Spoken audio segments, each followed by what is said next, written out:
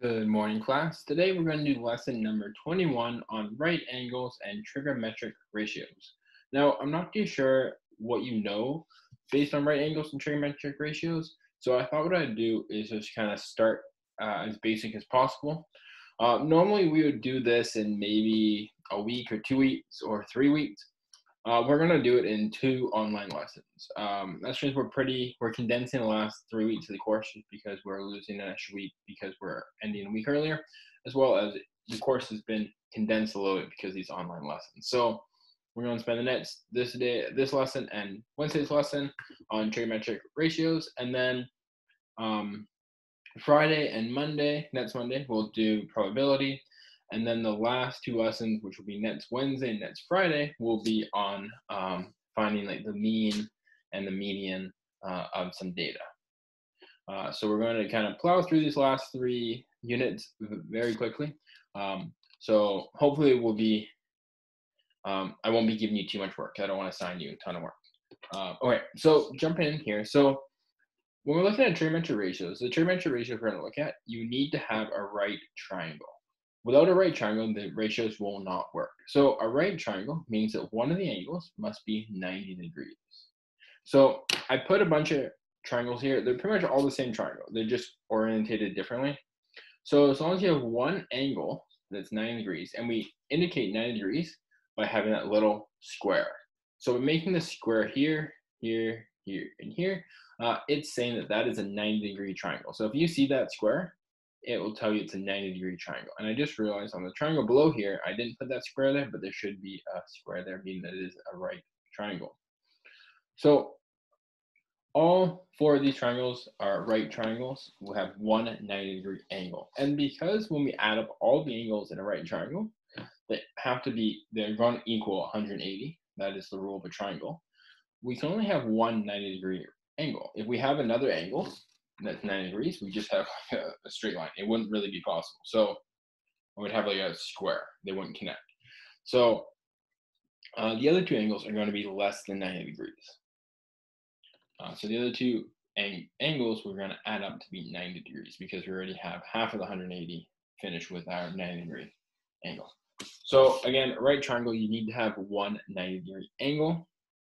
Now looking at trigonometric ratios, so there's three trigonometric ratios that we're going to look at: sine, cos, and tan.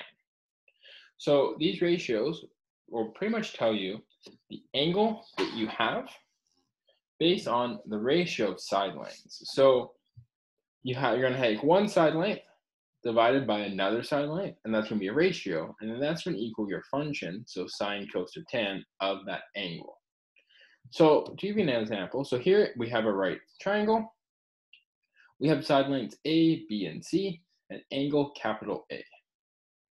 So if we're looking at angle capital A, we're going to label some sides, and this is really important to understand these labels. So the opposite side is going to be the little a. So that's going to be the side length that's across from our angle, meaning that none of the edges of that side length are going to be touching our angle. So it's going to be the complete opposite of our angle. So that's going to be little a. It's going to be the opposite side. Now, the A, B, and C aren't too important. What's really important is the opposite, adjacent, hypotenuse. So adjacent, being B, that's going to be the side length that is touching the angle, but it's going to be the shorter of the two side lengths touching the angle. That's because the hypotenuse is going to be the longest side on the triangle, and that is because it is across from the biggest angle, which is a 90 degree. So the hypotenuse is the side that is across from the 90-degree angle, and it's going to be the longest side in your triangle. So generally, it's going to be your diagonal line, but sometimes, like if you look at the last triangle I have up here, the hypotenuse is actually that straight line. That's going to be the longest one because it's across from that 90-degree angle. So again, the hypotenuse is the longest side. It's always the longest side. And it's always across the 90-degree angle. The opposite is the side that is not touching the angle, so it's directly across from the angle. And the adjacent is the side that is touching the angle, but is not the hypotenuse. So we're just trying to look at one trigonometric ratio today, which is sine, and then tomorrow we'll look at cos and tan. So sine is going to be the trigonometric ratio of the length of the opposite side divided by the length of the hypotenuse. So sine of angle A is going to be opposite over hypotenuse, and the opposite is going to be A, and hypotenuse is going to be C in this case for this angle, or sorry, for this triangle and for this angle. So if the angle was, say, up here, we'd have a different opposite and a different hypotenuse. So let's look at an example. So example 1, and what I'm going to do is I'm going to show you how to do this on your calculator as well as how to do it on a web page. If you don't have a calculator, sometimes phones aren't very good at doing the calculation you need for example 1. Like my iPhone doesn't have the operation for this one. So we have a triangle and we want to figure out the angle theta. So this symbol here, this is theta. So we're given all the side lengths. So we're given the opposite is 10 meters, adjacent is 8 meters, hypotenuse is 12.8 meters. So we know sine of theta is going to be the opposite over the hypotenuse. Now the opposite side is going to be this 10 meters because it's not touching the angle at all, divided by the hypotenuse, which is going to be the longest side at 12.8 meters. And that's going to give us a ratio of 0.78125. Now, when you're doing angles, even like the 5th digit can actually change the angle significantly, well, somewhat significantly. So I like to keep at least 5 digits. If there's less than 5, that's okay. Like if it's only like 0.78000, you just do 0.78. But if there's like 1,000, just cut it to 5. Excuse me. So now what we want to do to figure out theta, we want to take the inverse of sine. Now, if I stop sharing for a second here, this is going to look like on your calculator,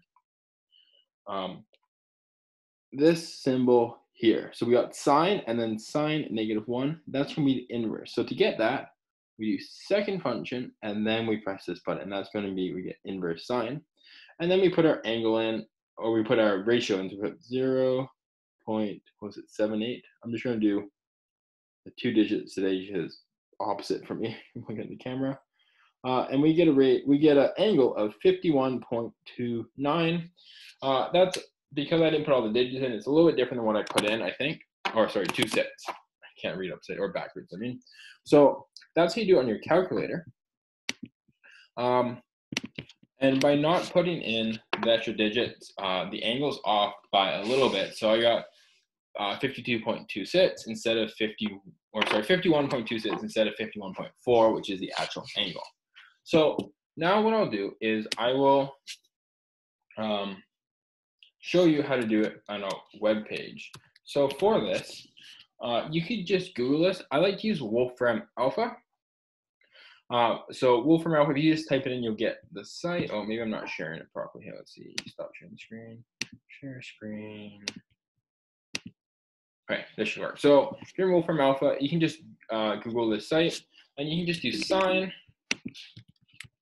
and then -1 bracket. So that's going to be the inverse. And then here you can put your 0.78125.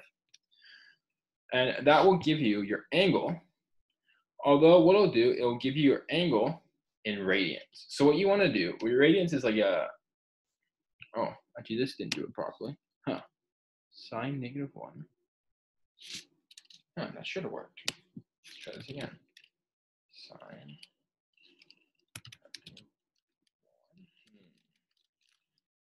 Okay, we'll do it this way. So you want to type in arc. So arc is pretty much the inverse as well, sine. And you'll do 0.78125, and then you'll type in degrees. So it'll give you the answer in degrees instead of radians. And it should, no, oh yeah, there it is. So here is the answer in radians, which is another way to measure an angle, but we're going to do it in degrees. So you'll see the answer here.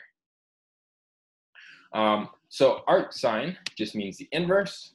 And you put degrees, so it gives you the answer in degrees. So that is how you do it online. So if you're having trouble with this, please let me know, and I can help you through it. I know that wasn't the best explanation. Okay. So let's go back to these problems.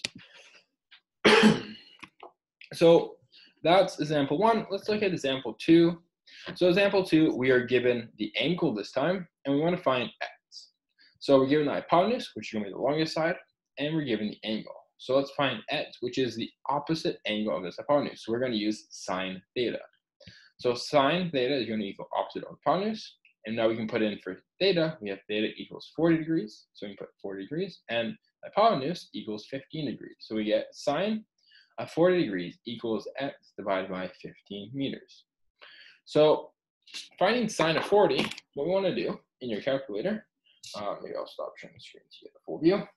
You're going to do just regular sine this time, and then you put your angle of 40 in. And that is going to be your ratio. So you're going to get a ratio of, I share my screen again, 0.643. But the ratio is not as important to keep so many digits. It's just when you're going to the inverse that it's important. When you're using the inverse sign, it's important to keep all the digits. And now here to find x, we want to get it by itself. So we're going to multiply both sides by 15. And that means the 15 on the right side is going to cancel out, because it's just 15 divided by 15. So we get 15 meters times our 0.643 equals x. And that's going to be x equals 9.64 meters. So that's going to be the length of side x. Now, because the hypotenuse is the longest side, if we get a value that is greater than 15 meters or greater than your hypotenuse, sorry, maybe I've been saying hypothesis the whole time, hypotenuse, getting all sciencey here, then you made a mistake in your calculation, you have to try again. It should always be less than the hypotenuse. So that's all for today. Again, I rushed through this a little bit, so if you have any questions, please ask. We're going to have video calls still on Tuesday and Thursday, and if you're coming to school, you can ask me in class.